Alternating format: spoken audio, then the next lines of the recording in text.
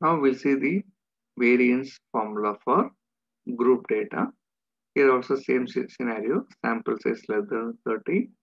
The variance is equal to sum of f into small x minus x bar whole square divided by sum of f minus 1.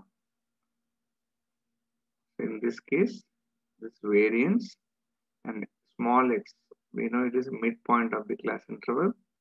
Capital X is nothing but mean, f is nothing but frequency.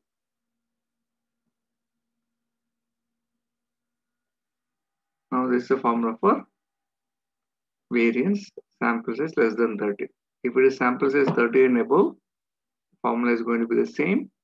Only the denominator we are going to retain as sum of f.